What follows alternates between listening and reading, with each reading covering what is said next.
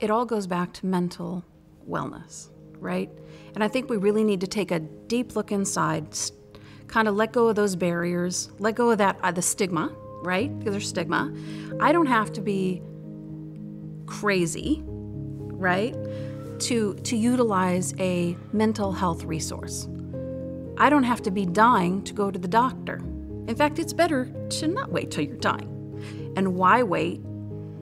Maybe you could get over it, right? Maybe in 6 months, life would just happen, circumstances would change, and you would feel better. But why do that when you could have, for me, 4 sessions and be back in the game and feel better about yourself and have the tools? I actually love the virtual aspect of SyncTALK. It was amazing. And then I just got on. I was in the comfort of my own home. For me, that means a lot. I know some people, they like in person. For me, when I can see that person face to face, I can read the body language, I'm good to go. But it's important to take care of yourself, and mental wellness is an area that you can take care of yourself.